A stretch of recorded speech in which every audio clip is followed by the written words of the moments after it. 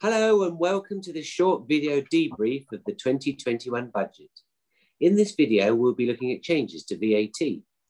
In addition, we will be considering other significant changes that have happened in the VAT arena in the past couple of months.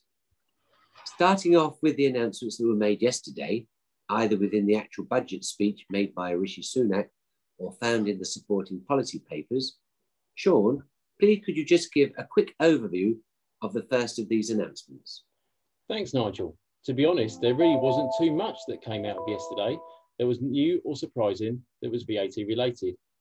The biggest announcement was the extension of the support already in existence to help the hospitality industry, including holiday accommodation, attractions, etc.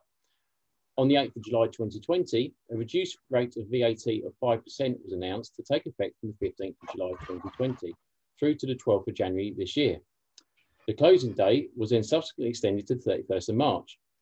Yesterday, a further extension of this 5% rate was announced, taking us through to the 30th of September 21. Beyond that, we will see a new VAT rate come into existence for the hospitality industry of 12.5% for just 6 months from October 21 to March next year. Although the 5% VAT rate was clearly welcome when it came in, how much benefit it has really been is up for debate, given many of the businesses who are able to benefit had to close totally for months.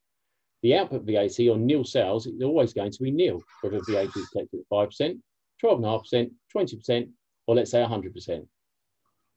Thanks, Sean. It sounds like there could be potential VAT planning points that might be considered, given the variety of rates that are coming in. Yes, you're right, Nigel. The key is using the tax point rules to their best advantage for your situation. Each business in the hospitality sector will be different, so people will need specific advice tailored to their own circumstance. Okay, thanks, Sean. Mike, was that the only announcement that related to VAT yesterday? It wasn't, Nigel, no, but most of the other stuff that they announced was kind of just confirming things that had already been trailed in the past and firming up on some of the detail, really. First one was to do with the deferred VAT that people were given back at the beginning of the coronavirus situation.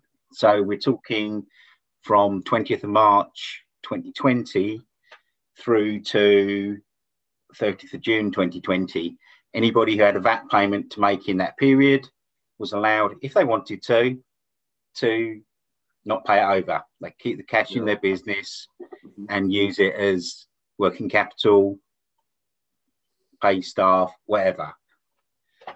Unfortunately, it was only a deferment, and now it comes the time they've got to pay it back. Now, clearly, they thought we might be out of the situation by now. We aren't, so it's still going to cause a bit of pain for some people. But they have announced they're allowed to spread the payment over a period.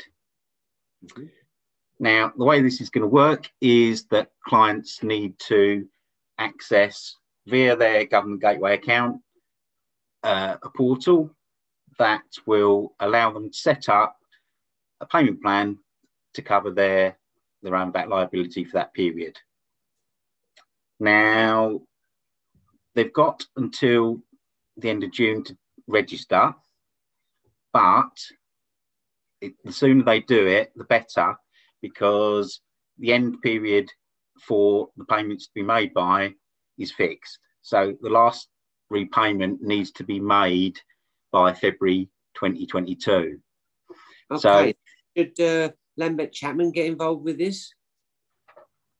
Unfortunately not. The way they've done it, in much the same way when they introduced the furlough scheme, they did it in such a way that the client themselves or the business needs to get the initial registration via their own login. With the furlough scheme, obviously, once that service was set up, we could then help make the claims. With this one, it's basically a one-off process. So once they go in and say, yeah, I want a payment plan for this, they can do that. And then at that point in time, they can set up the direct debit and also set over what period they want to make the payments. Because they can do it up to a maximum of 11 instalments, but they could do it over 2 or 3 if they wanted. It all depends on the individual circumstance. Okay, thanks very much, Mike. That was very useful. Sean, what else came out that was VAT related yesterday? Well, the VAT registration threshold, which has been at 85,000 for a couple of years already, will remain at that level to at least March 24. Depending on how quickly the UK economy comes out of lockdown back up to pre-COVID levels, and also how inflation might move, this will start to catch up fledgling businesses. On a more administrative front, MTD, or Making Tax Digital, for VAT was introduced back in April 2019.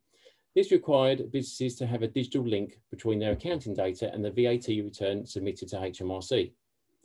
At the time, there were several classes of VAT registered businesses which were exempt for operating MTD, such as VAT groups, which are now actually required, and also voluntary VAT registrations, where turnover was under the 85,000 threshold. From April 22, these voluntary registered businesses must also be filing VAT returns digitally. This may see a decline in VAT registrations at that level of turnover, as compliance costs could start to outweigh the benefits of reclaiming input tax. Finally, there is to be an overhaul in the way VAT penalties and surcharges are calculated and charged. These new systems are coming in from 1st of April 22 and will impact where businesses pay their VAT liability late, file VAT returns late, or indeed not at all. Hopefully, we'll be able to continue to support our clients so they don't have to worry about these.